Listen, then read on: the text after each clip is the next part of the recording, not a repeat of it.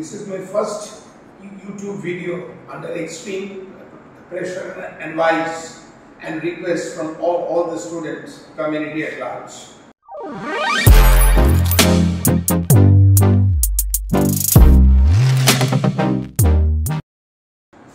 I am going to teach you a topic on transpiration, one of cbse's class 10 science topics in biology.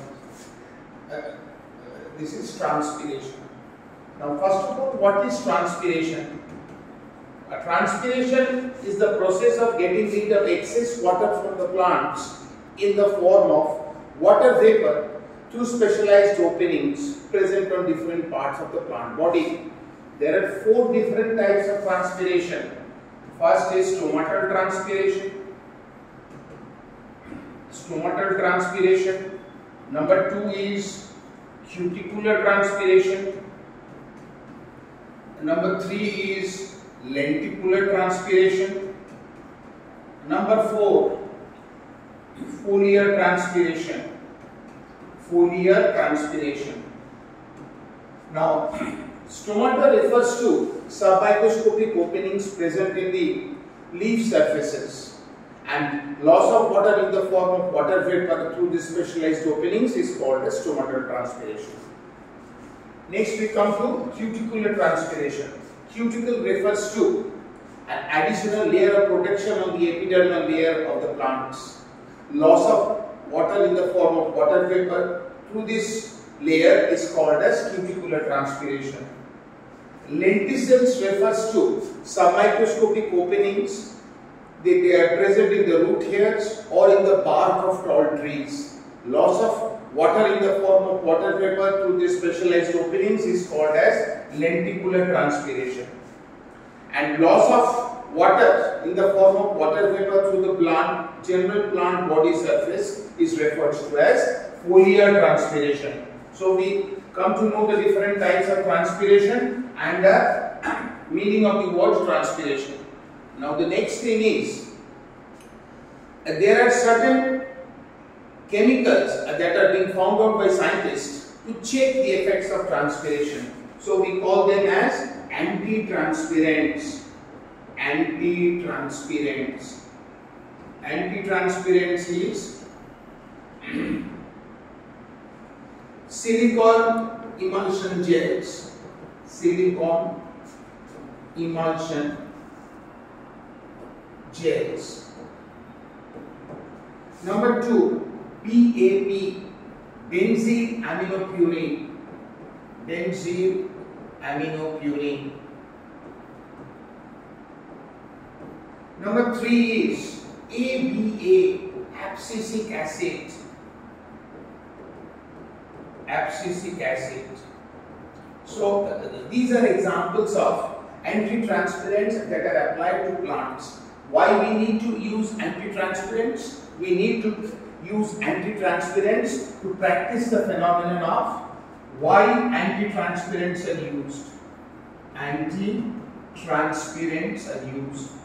Transpirants are used. They are used to practice ornamental horticulture.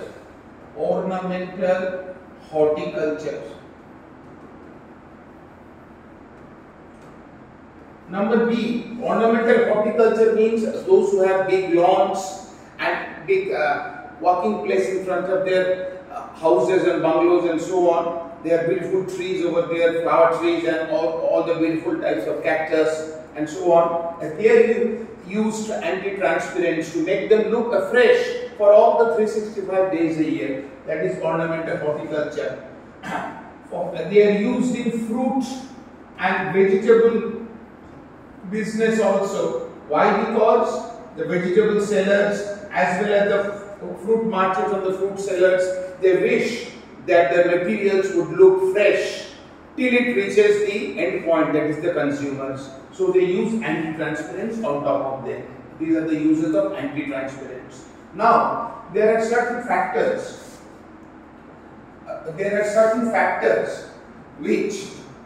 Factors affecting transpiration. One is obviously One is obviously the humidity of the air. Humidity of the air. The more the humidity, less is the rate of transpiration. So they are inversely proportional. Less is the rate of transpiration. Next is the temperature prevailing around. Temperature. At higher temperature, you have greater amount of transpiration. When there is extreme form of transpiration, that means the amount of water that is used up by the plant is less than that of the water lost by the plant. It leads to a phenomenon called as wilting. Right? Now this wilting phenomenon has got two parts. One is called as permanent wilting and the other is temporary wilting. Temporary wilting. Now addition of water to some extent may bring back or replenish the plant back to its normal position, that is called as temporary wilting.